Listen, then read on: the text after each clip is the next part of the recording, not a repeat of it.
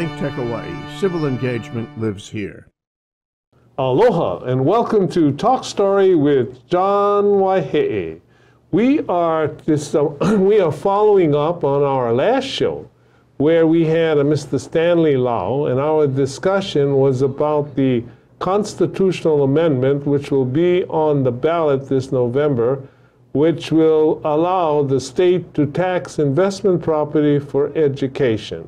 Mr. Lau presented the view opposing the amendment. This morning I thought it would be only fair to have someone who was in favor of the constitutional amendment. And so we have a special guest, Mr.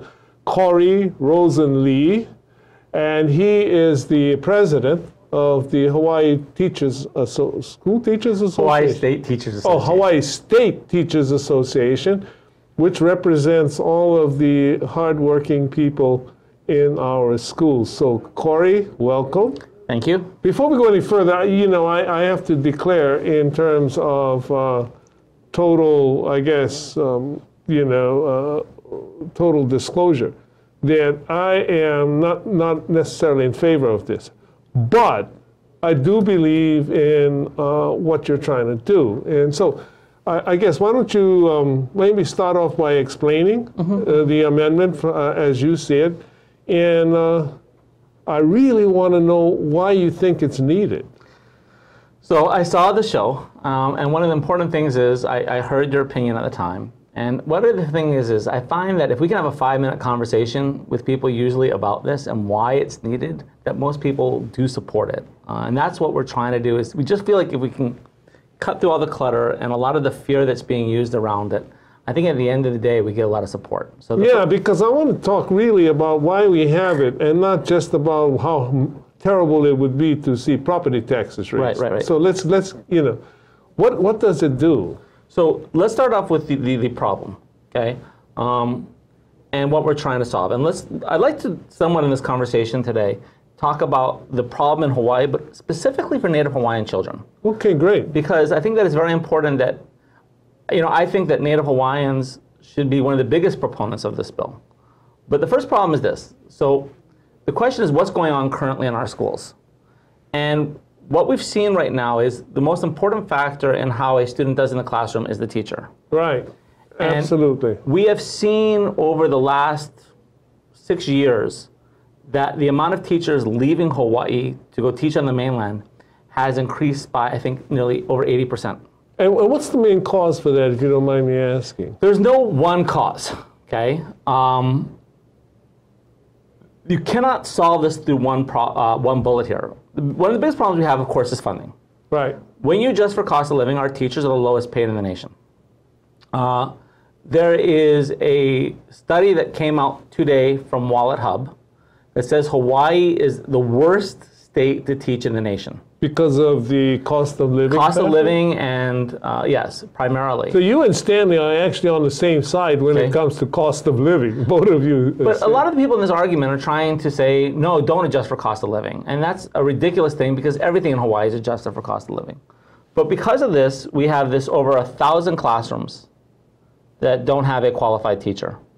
And what that means is, and I've seen this firsthand, is these kids go to school and they can have an emergency hire or they have a substitute. Right. But the substitute does not have to know the content of that classroom. And so you will have a... So they just show up and babysit. Exactly. Yeah. And what we've seen then is that, so we have 1,000 classrooms, and we want to think that, so we estimate that somewhere about a third of our students, a third of our public school students on a daily basis go to school and at least one of their teachers is not qualified. But the reality is this. Some of our students probably go their entire career without having one substitute emergency hire. And some children, primarily those come from poor communities or rural communities. Like Native Hawaiian communities. Native Hawaiian communities. Or communities with a lot of immigrant children or the like, right? So they're more likely to have unqualified, out of field, and inexperienced teachers. So there was a study done by the U.S. Department of Education in 2015. Right. And they were looking to see, was there specifically certain areas where you would have this problem, and were there certain ethnic groups that had it. And so one of the things they looked at was the Nanakuli Waianae area, where it's 81% Title I or high poverty. 81%? 81%. And this is the part that's scary right now across the entire state, is what we've seen in the last few years is now a majority of our students are now Title I, which means that we have totally created two school systems. One for, again, I mean, we've gone back, the whole idea of the democratic revolution was to end the idea of two school systems. But we're going the opposite direction. We are now creating two school systems, one that's well-funded, that does everything that education is supposed to do, and another school system that doesn't have teachers or 100-degree classrooms or broken desks. So it's not necessarily just about money. I mean, it's you need to also use it well. You need to attract teachers. But you need more of it. You need more money to get to those things. Right. So back to the thing. So they looked at the Nanakuli Waianae area, and they found that 1 out of every 5 teachers had less than 1 year of teaching experience. Wow. I think it was like 9% that were unqualified.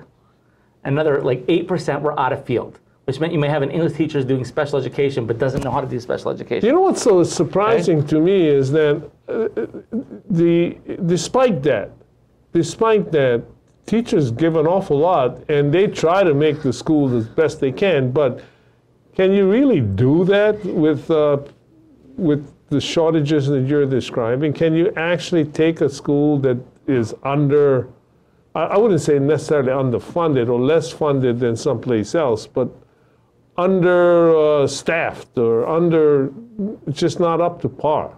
So we have great teachers at every school. Right. It's not about that we're saying that we have bad teachers. It's that, look, when I first started teaching, teaching's hard. Yeah, it is. It takes time to learn the craft. And when you constantly have these high turnover, and it's constantly for the same group of students, right, we're basically denying them an education.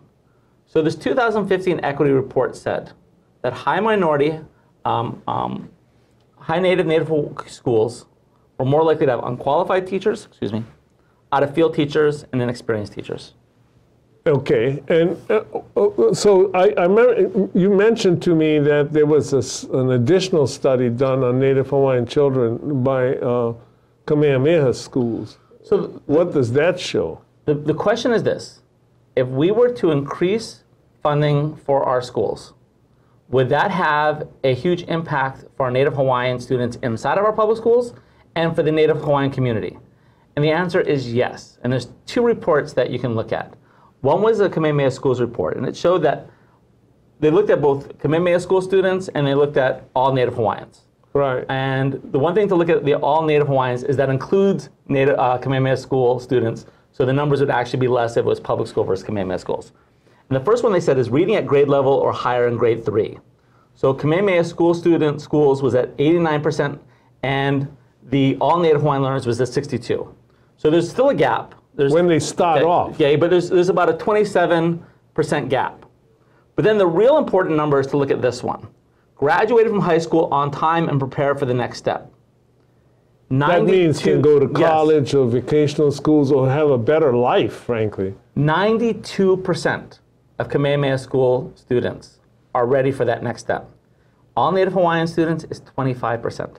So between 3rd and 12th grade, you're losing close to 40% of those students. You start off under anyway. Yes. But what happens is that it actually starts to expand, the number of people that are left behind, I guess you would say. And so you have this large group of students that are either dropping out of school, not going on to college, and therefore not having a lot of opportunity. I would assume that in addition to the Native Hawaiian students, you might find something very similar happening in with other ethnic groups or other groups in areas that are poverty-stricken. We just don't have a Kamehameha schools to compare them to. But the interesting thing too is this, is that we have a racial divide in Hawaii's public schools, in Hawaii's schools, I should say, not public schools. Native Hawaiians have the largest percentage of public school students in the state. Really? Despite Yes. the fact that they have their own Kamehameha school Yes. system? So they're overrepresented in the public schools and underrepresented in the private schools. While Caucasians, Japanese, Chinese, and Koreans are overrepresented in the private schools and underrepresented in the public schools. What about Filipinos? So Filipinos are the second largest ethnic group in our schools. Native Hawaiians and Filipinos make up about half of all of our students in our public schools, just those two ethnic groups. I mean, those two ethnic groups ought to be furious with these statistics. They should absolutely be furious. This is systemic, institutional racism and segregation that in order to provide... See, you're getting my 60s blood all churning here. But this is the thing is that if we invest in some children and our private schools spend 2 to 3 times as much, and we deny other children public basic education. So I'll give you the statistic. So last year there were 19 openings for special education teachers in the non-Kuli Waianae area, and they're only able to hire 1 qualified teacher. Wow. So over 3 years there were 65 openings, and they were only able to 5 teachers. So imagine you are a Native Hawaiian special education student, you know, going to the You start off behind the 8 ball, as But every they say. every single year you're denied that qualified teacher. How do we expect them to do well? So Native Hawaiian children that are special education at Waianae, 50% are chronically absent. Wow. Because by that time, they've been denied an education, or they're going to school and have someone that may not be trained. Why do we expect that they keep on going to school? Right, right, absolutely not. But you know, I actually detected something something else, a little subtle. You know, because what we're comparing is the fact that these other groups have access and are in private schools. But it seems that you're also suggesting that within the public school system, there are schools that have, you know, have all the teachers that they need and get a better shake than places like Waianae and Nanakuli. So it's not the fact that we're just saying, oh, public schools have these results and private schools have something else. You're also saying within the public school system, there are districts that apparently don't have teachers, like Waianae and Nanakuli, or qualified teachers. Sure, so the lack of teachers is not uniform, but what we have seen is, it used to be, like, for example, elementary education. There's the idea that you could never get a job if you wanted to be an elementary education teacher. That's not, it was so... Now we have a huge shortage in elementary education teachers. Really? Yes. Wow. Everything across the field. I never thought they would have an emergency hire for a social studies teacher. I'm a social studies teacher. We have emergency hires for social studies teachers now. There's no one aspect of our public schools that does not have a vacancy now. But there are some public schools that have better than others. More acute, so it's better, but it's not like all of a sudden there's a panacea in other places. Okay. What we really notice is this, and again, our private schools, it's not like the teachers are better. A lot of them are actually from our public schools. It's the consistency. Okay, I was at Campbell High School. You know, in 4-year period, we lost 100 teachers out of a 200 teacher staff. Wow, that's you can't do that. I mean, how do you sustain that? Okay. Anyway, we are going to be right back in a minute. We're going to need to take a small break here, and when we come back, we want to discuss what's the solution and why is in Corey's mind, this constitutional amendment at least something, at least a possible solution. Hi, I'm Bill Sharp, host of Asian Review here on ThinkTech Hawaii. Join me every Monday afternoon from 5 to 5:30 Hawaii Standard Time for an insightful discussion of contemporary Asian affairs. There's so much to discuss, and the guests that we have are very, very well informed. Just think, we have the upcoming negotiation between President Trump and Kim Jong-un. The possibility of Xi Jinping, the leader of China, remaining in power forever. We'll see you then. Aloha, I'm Wendy Lowe, and I'm coming to you every other Tuesday at 2 o'clock, live from ThinkTech Hawaii. And on our show, we talk about taking your health back. And what does that mean? It means mind, body, and soul. Anything you can do that makes your body healthier and happier is what we're going to be talking about. Whether it's spiritual health, mental health, fascia health, beautiful smile health, whatever it means, let's take healthy back. Aloha. Welcome back to Talk Story with John Waihee and our special guest, Corey Rosenlee, who is the president of the Hawaii Teachers Association. By the way, if you'd like to call in with a question for Corey, the number here is 808-374-2014. Corey, we were talking about the conditions in the public schools because of the, I guess you would say, lack of funding. And how these conditions may have actually gotten worse since I was in office, because well, you're saying not only are special education teaching slots not special education teachers not available, qualified, but in a whole number of categories. Is that pretty much the condition, or?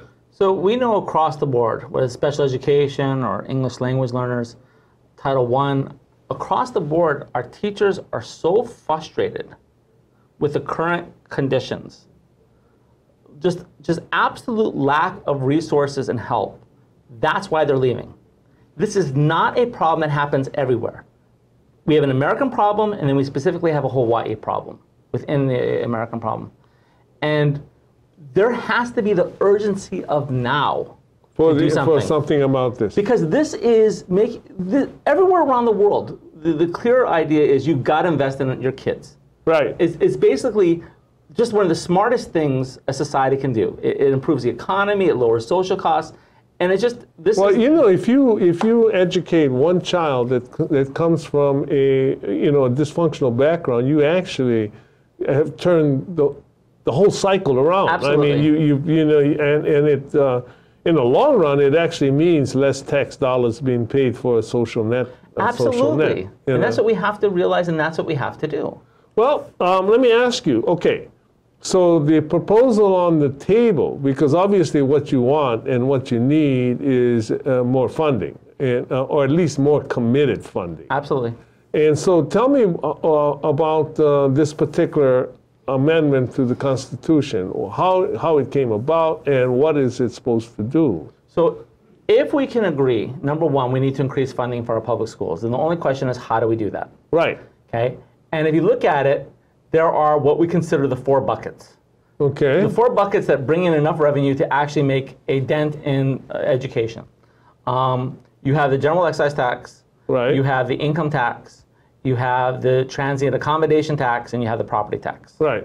Okay. So if you look at those 4, first of all, 3 years ago we tried the GET, and that went nowhere in the legislature. So when you say you tried the GET, you tried put up a bill increasing the GET. Yes. Our estimate is that we spend about $6,000 less per pupil than our comparative districts, which when you multiply times the amount of students we have is nearly $1 billion. Wow. Yeah. So what are you trying to raise? I mean, so I would have loved to raise $1 billion. There's no way to get there. So our first year, what we tried was a 1% increase in the GET. Okay. And that would have brought in about $800 million. Additional funding. Additional funding. And that would have made a huge difference. And there was just no movement in the legislature to do that. Okay? It got through a couple committees, and that was it. Now that's something, by the way, that the legislature has absolute authority over. Absolutely. I mean, they can do it. They can do it themselves. They don't need to go out for any kind of referendum. They need to show the same passion you showed when you talk about the needs of education. So when we were going around for that, the one conversation we had with a lot of legislators is they were talking about property taxes. And the reason why is Hawaii is the only state in the entire country that does not use property taxes to fund the schools. We have the lowest property tax rate in the entire country. Right. And the third aspect is that our low property tax rates actually are hurting the economy in Hawaii. Okay, so how does that? How does that happen? So 1/3 of all property taxes in Hawaii are actually paid by people that don't live in Hawaii. Because of their second home. Second homes. And so I'll give you the biggest examples in Maui right now. Last year, about half of all homes, 52% of all homes, and 60% of all townhomes were bought by people that did not live in Hawaii. Huh, I didn't know that. Okay, so when you have all these outside investors coming in, buying up that much property, then all the residents of Maui are fighting for the other 48% of the available real estate, and then the other thing is that foreign investors actually spend, I think the statistic was 50% more for the cost.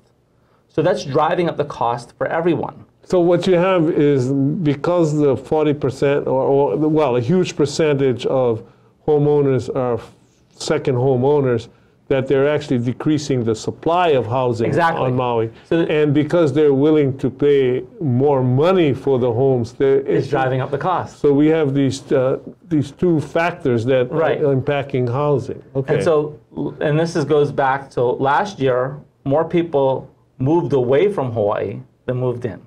Okay. And same thing applies for Native Hawaiians. Well, Native Hawaiians don't like to move. Yeah. They can help it. But the thing is, if you have these two things going on, okay, number one is, we know that education is directly tied to income. And the more education you have, the higher income you have. So when you're denying a group systemically a quality education. That's a really good point, by the way, that this may be a little bit more than just a lack of funding. It's actually some kind of institutional classification going on. It absolutely is. And and you're suggesting anyway that institutionalization of poverty also exists with the housing market as well as in the education market. So the question is, if you ask, why is Hawaii the only state not to use property taxes? Is this by some mistake or is this by design? Okay. And you go back 100 years, it was done to discriminate. Okay. Okay. At the time, you have relatively few wealthy landowners. You have the big five, the roots of the big five. Right. You have a few wealthy foreign investors, okay, same problem as we have today, that are buying up vast amounts of land. And they do not want, just like today, the wealthy do not want to share their wealth with the working class. Okay. So they basically work with the legislature to make sure that they didn't tax property taxes as was going on across the United States at the time. But what they did was they wanted to tax the workers to pay for the schools. Okay, okay. That's why we use the GET primarily. All right. But they also said, if you educate them beyond the 6th grade, they become a menace.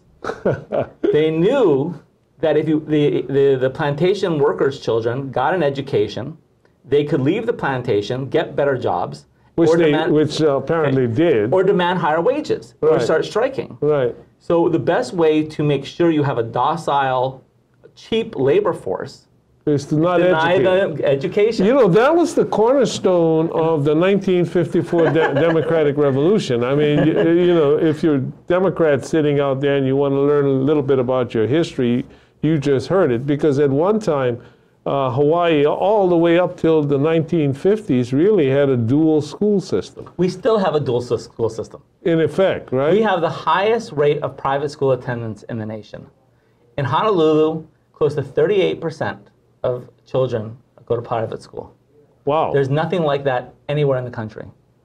And there's nothing wrong. Private school, I mean, when we look for this big mystery, and even a lot of public school teachers send their kids to private school, and it's not because they don't trust their fellow teachers. Is that they don't, again, it's if you don't have, how does that happen? Because these private schools need to be funded, and people that don't make a lot of money seem to be able to afford sending their kids to these schools. Now, so Punahou, for example, spends about $30,000 per pupil. A regular education student in a public school costs $10,000. You mean we spend 1/3? Exactly. Huh. How do they afford to do $30,000? You have two groups. So on the mainland, parents pick the communities primarily if they have kids based on how good the schools are.